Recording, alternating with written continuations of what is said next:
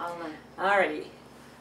Hi, my name is Liz Garcia, and I am delighted to be here today to introduce you to Cheryl Murphy. Thank you. And Cheryl is a spiritual medium and psychic and clairvoyant. Am I missing anything? I'll let you know. Okay. Spirit will let you know. Okay.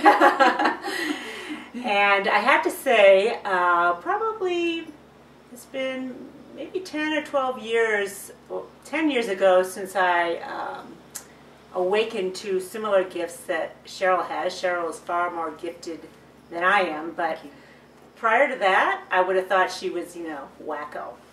But I'm here to tell you today that her gifts are genuine.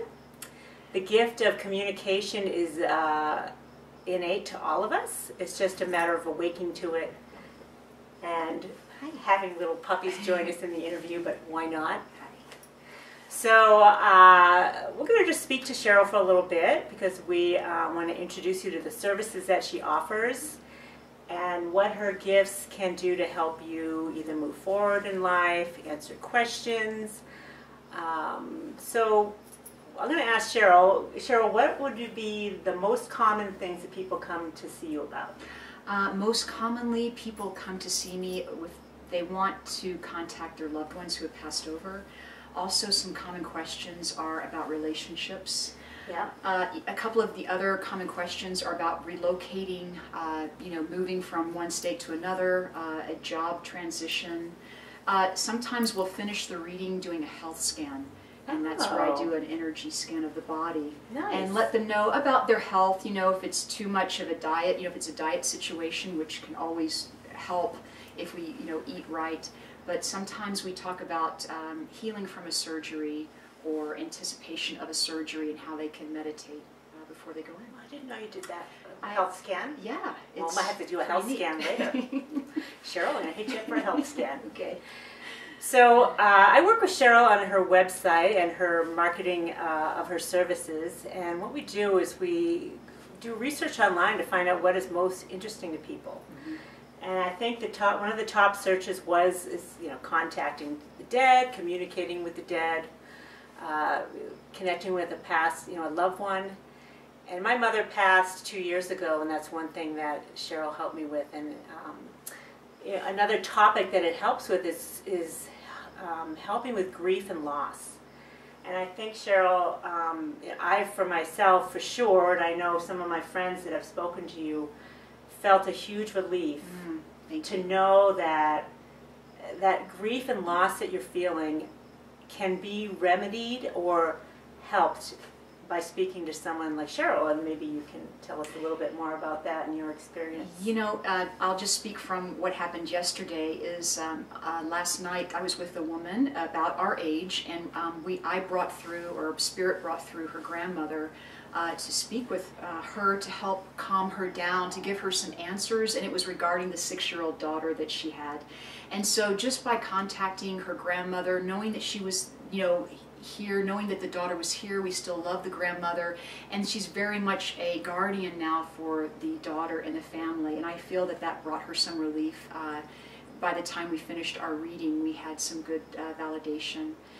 Yesterday morning, I also did another reading with a young woman, and she didn't ask me a question about her father, but her father who passed did come through to help with information. So that was really good validation for her, to let her know that she was on the right track. So and it's so funny. Every time Cheryl comes to see me, I have yet to have a time she hasn't come and said, your mother was talking to me. I'm trying to remember what she wants me to say. So. Well, if you want to bring in your mother now, I mean, her mother is very lovely. She's very delicate, really soft voice, I feel like your mother. Yes. I mean, really soft, almost a petite feeling, about your mother. Because as I'm approaching the house to see Liz today, I'm feeling this energy coming to me to tells me that your grandmother knows that, you're having some difficulty sleeping at night. And she wants me to tell you to go, natural, meaning try to do natural remedies to help you sleep at night. I don't feel like you've tried that point yet. I feel like you think, oh my God, I'm just going to live my life like this. But she definitely wants me to tell you that there are some natural remedies, and such and as this is my grandmother. Your grandmother, because your grandmother is very homeopathic in that way. I mean, she loves Western medicine, we're not questioning that, but she does want you to be more natural and be more in tune with your body, is one thing that she asked me to tell you. So. Which grandmother? The one that, the grandmother, well, I picked her up earlier. She has a 3-syllable name. Marguerite. Marguerite. See, I was picking up like Martha, but it was a 3-syllable word. I was picking up like, I don't know, it was 3-syllable, but started with an M, so. Oh, awesome. Anyway. So, I did not tell her that. No, so it's Marguerite. Marguerite, yeah. She used to be a nurse, too. Wow, really? That's awesome. Well, she's very intelligent, and once again, she's very delicate, so she'll probably be with us for the reading today, helping to support us. Because I was going to ask you about her, and she's long past. Oh, way long past, but not long gone. No. Okay. So we want to just cover a couple of other quick topics today as to different issues and conditions that Cheryl helps with, and then you can watch other videos where we go in depth with each one of more of those. So let's see, so we covered love and relationships. Did we cover that? Yeah. We do need to cover love and relationships. Oh, a lot of people ask about that, and and you know what is so great is people tell me, you can tell that people are really intuitive when they're writing in and asking me their questions, because you follow that train of thought that they're writing, and you know that they're so, pretty much right on track. They're just looking for some confirmation, or they're looking for validation, and they want someone else as a sounding board, and I feel that their intuition is, they don't really know how intuitive they are, and I do try to let them know that in the emails. I'm so glad you brought that up, because, we could get petty about relationships, and we want to blame another person, and we want, whatever it is. But, Cheryl is definitely here for a sounding board. I love that she said that, because we truly do know, and I'm glad she's saying she knows that but to have someone to just help bring you along a little bit and say, yeah, you're on track. And, if you're in the practice of following your intuition, it's nice to see that, okay, I did feel this. It was nice to get a little boost, and maybe in the future I can just go with it and not have to rely on, ultimately you don't want to rely on anyone to tell you what to do, because this is your life to make decisions. But I love that Cheryl added that in regards to that. Yeah, one of my goals all along has been to support people and to empower them. And it's to be like a psychic coach. I'm always going to try to point out to you where you're, where I feel that you're hitting a bullseye, where I think you're standing in your power. So I do try to support people and give them that, pat on the back, or that, just boost that they're looking for, to let them know, hey, you are intuitive, and we're all psychic. It's just some of us practice it more than others, or some of us open up to it more than others. But it's like your bicep being psychic. I always try to tell people it's like your physical muscle. Okay, take a bicep, and we all have biceps, whether we go to the gym and work out or not. They're always going to be with us, right? But so I have a psychic muscle, and I work at it. I exercise. I do a lot of it. I meditate, which is highly recommended. I'm out in nature. We do things to become more aware of that particular muscle. So we all have it. That's cool. So along the same topic, it triggered a question for me, and if many people that would watch this video would have awareness of the law of attraction, right?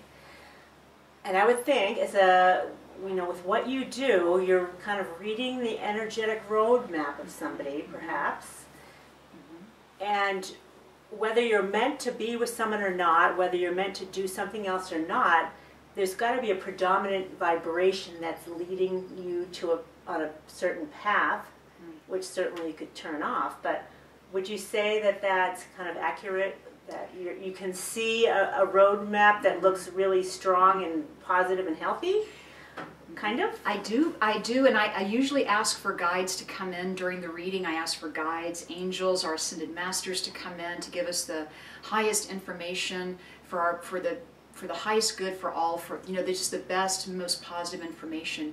And what I pick up when people ask me tough questions, because things are tough sometimes in this world, and what I do is I pick up on their guides, and I ask for direction at that time. And even though we feel that our life is falling apart, sometimes it's because better things are falling together. And so if I can bring through some information that will validate what they're going through for them, it does help ease that stress, and it makes things a little bit better. And that's the goal, is just to ask for that healing to take us one step closer. Yeah. I mean, we all think going through bad things in life are, you know, going through bad things in life. Yeah. When, what would you say, 80–90% of the time they provide a significant shift to something new, a new way of being, a new way of perceiving, a new way of everything, and it's just a learning. You know, I've been through a lot of very difficult things, but I'm like, you know what? Without that, I wouldn't be here. Right. It always takes us to the right place that we need to be in our life, because what it does is it helps open us up. It drops those old belief patterns from our energy field. It lets us become more of who we are, of who we've always been, and it just helps us remember that. So these shifts in the road and these forks in the road that we talk about on the website our life decision. They're life-changing situations that I help people with, but believe me, we are our own healers, and my clients are their own healers. I'm a facilitator, so I do try to help people learn how to do it on their own. That's the goal, is to teach people to do it on their own and become empowered and carry that tool with them in their tool belt. Yeah. That's a pretty common knowing as you evolve into higher levels of consciousness and understanding, is that first of all, everything that you're going through right now is absolutely perfect, and that we are, you know, the creators and the healers of our own creation, for sure. So, well, I think that's a great introductory interview with Ms. Cheryl Murphy, and we're going to move on to more detailed topics in some of our following videos. Thanks for joining us today.